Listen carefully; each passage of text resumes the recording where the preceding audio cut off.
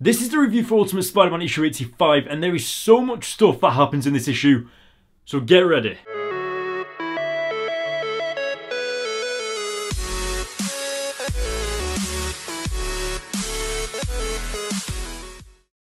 What is going on, guys? Welcome to this video. My name is Cameron and this is the review, as I've already said, for Ultimate Spider-Man issue 85, and so much stuff happens in this issue.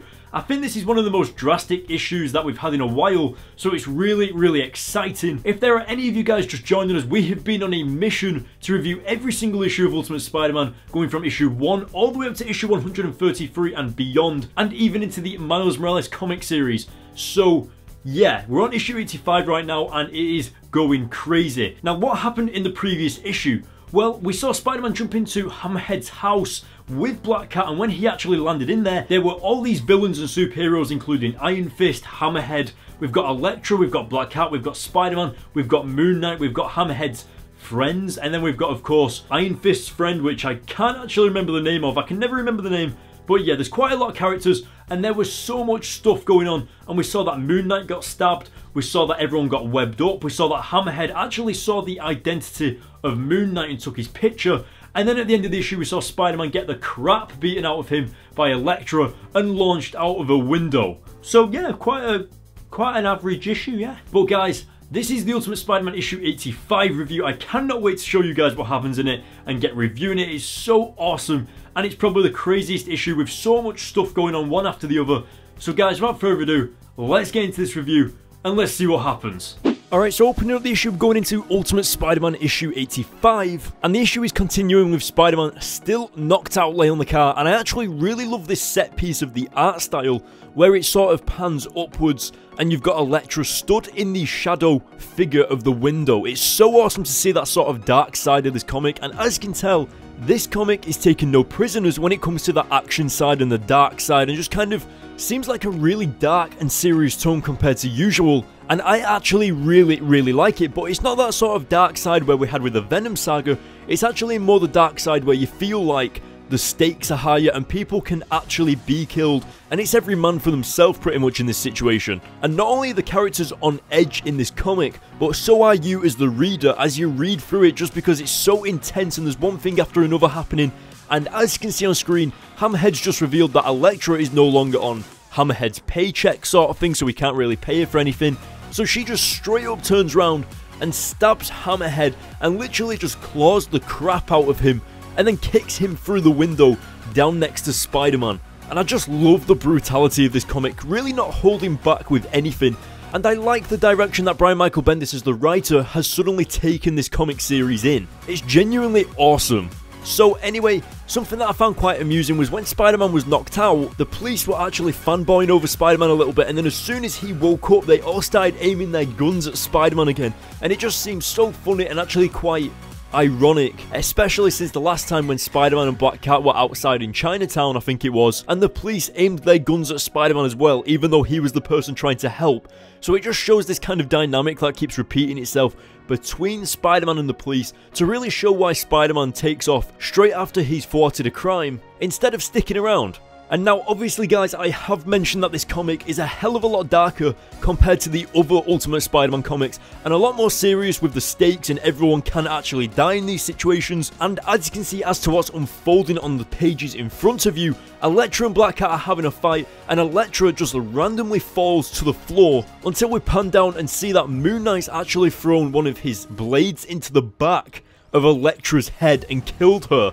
Like, where the heck did that come from? Just everyone is being brutal as hell. Spider-Man got launched out the window and knocked out. Then Hammerhead was killed and launched out of the window.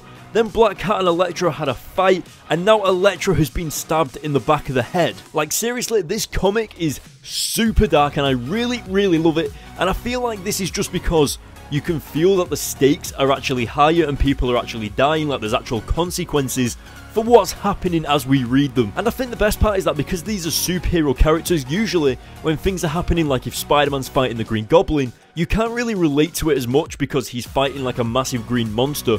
But when people are actually killing each other and being stabbed and genuinely dying, that's pretty much what happens in real life. Like, people do actually die from stuff like that.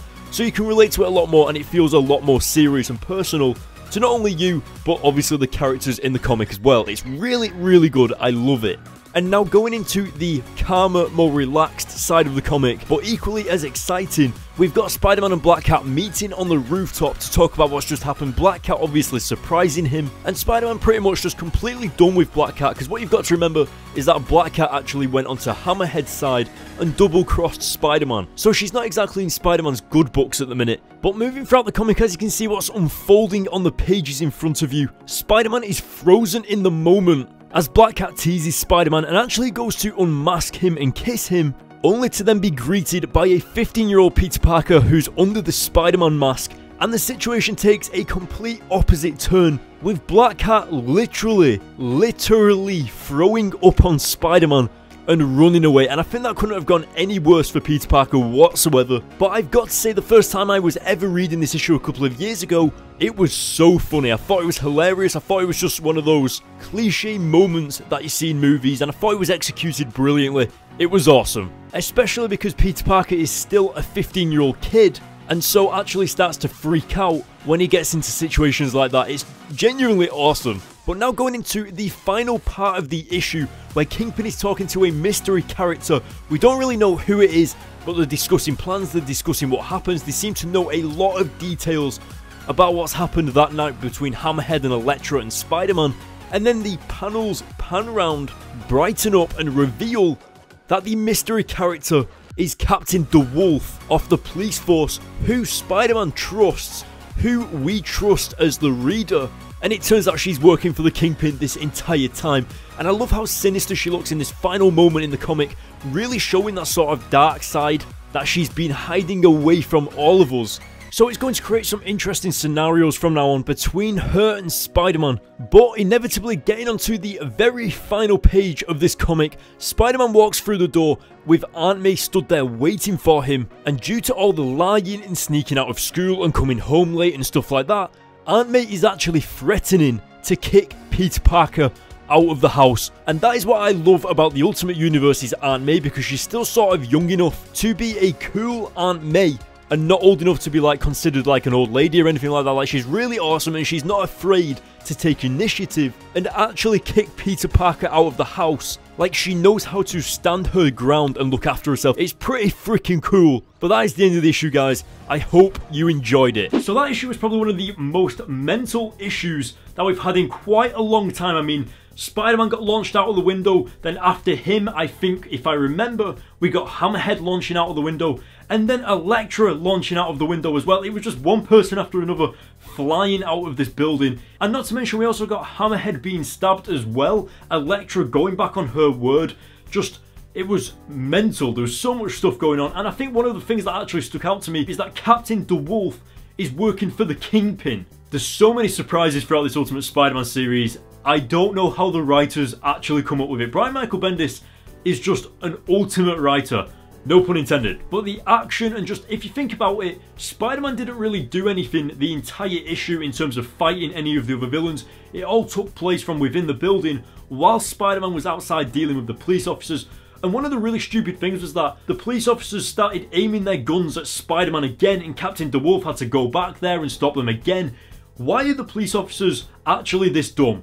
I don't think they're like that in real life, so I don't know why they're written like that. Spider-Man just has really bad luck with police, as always. But of course, to address another major thing that happened in the issue was Black Cat actually about to kiss Spider-Man, and the complete opposite thing happened. She saw that he was a 15-year-old kid and actually ran off. And that was one of the funniest things when she took Spider-Man's mask off and Peter just had his eyes closed ready to kiss her. I thought that was really, really funny, but she actually threw up on him.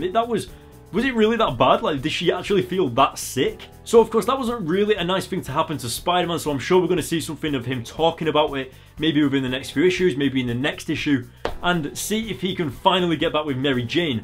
But of course, guys, the next issue of Ultimate Spider-Man is Annual Issue 1. So the next issue is the Ultimate Spider-Man Annual. It's actually got some major things in it that continue within the next few issues of Ultimate Spider-Man, so do not miss the Ultimate Annual Issue 1 review, because it's quite a crazy issue, and I'm sure a lot of you guys will like it, especially a certain X-Men character getting into these Ultimate Spider-Man comics as well. Cannot wait. Now, going back into the events of Ultimate Spider-Man issue 85, we know that Elektra actually got stabbed in the back of the head by Moon Knight's shuriken thing. So we've got Hammerhead in a coma from being stabbed. We've got Moon Knight in a coma from being stabbed. Elektra's been killed. Spider-Man and Black Cat were going to kiss and then they didn't. And then, of course, Spider-Man got home and Aunt May actually told him that he's going to be kicked out of the house if he keeps lying to her.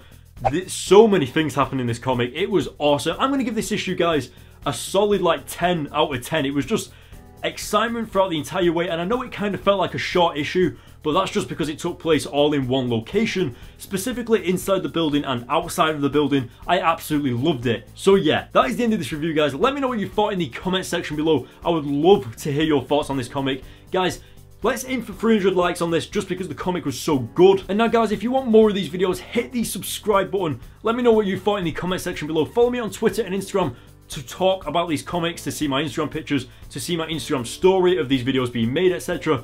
And yes, thank you very much for watching, and I'll see you guys in my next video. See you later.